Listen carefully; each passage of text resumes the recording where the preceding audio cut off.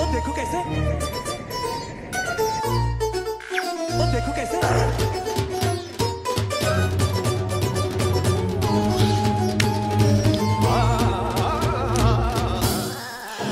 Yo, L-I-double-R Bayside train line. Grew up on butter chicken, a double-digit waistline. Stubble on my face like when I'm on a plane ride. People don't want to sit on the same side. What? Look at me, I'm harmless. I'm wearing a tank top. What could I be? Hey, what's up? So it's Monday morning and it's week 10. So I'm starting to think about exams and how I'm going to nail the memory aspect of them. Come up with this list of ways that I can improve my memory before exams come around to try and do better.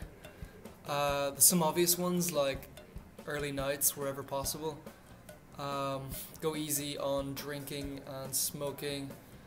And then there's some more obscure things like meditating, writing down your dreams. Writing down dreams is like, it's like the brain is a muscle, so trying to recall information from the night before or earlier in the morning is a way to kind of strengthen it. I think it works. I've read in a lot of places that it does. So I'm starting doing that writing down dreams thing today.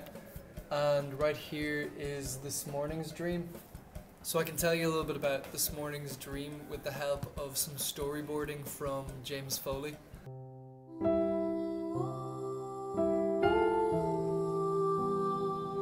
So basically I'm on a night out and I meet the Athlone lads in a late bar, and even though it's past closing, I trick the bouncer into letting me in, and he does, and then I go and sit with the lads, and then the bouncer comes down and he's like, oh, you tricked me, but you know, well done, here's a round of drinks for everyone. So then he gives us a round of drinks. Then he comes back down to the table later and he tells us that Migos, a trio of rappers, is having a little meetup just down the road from the bar.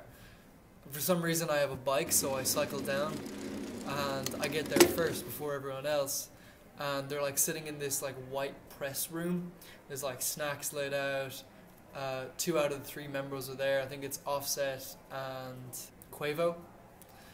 Takeoff isn't there for some reason, but his chair is empty, so I sit down in his chair.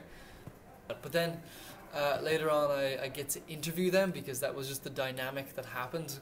All these like TV and like newspaper cameras came in, and because I was sitting in the chair I just ended up interviewing them. Doesn't make any sense. One of the questions that I ended up asking them was, were they ever going to do a live rendition of the song Familiar featuring Chance the Rapper? And they said, yeah, maybe we'll do it someday. And then anyway, after the interview, they're like, yeah, now we're gonna have a concert next door, and everyone in this room is invited backstage. All of us went backstage, the concert was good, and then everything goes dark, and there's like this like puff of smoke comes across, and it's like,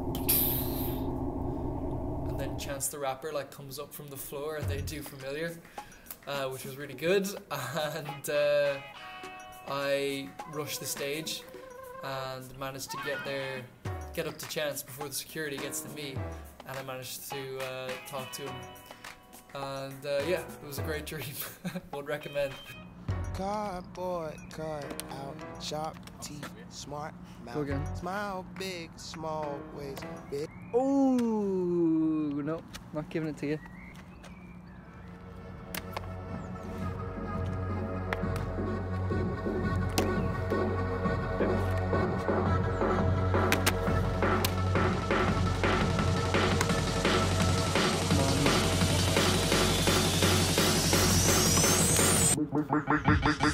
Make the ground shake.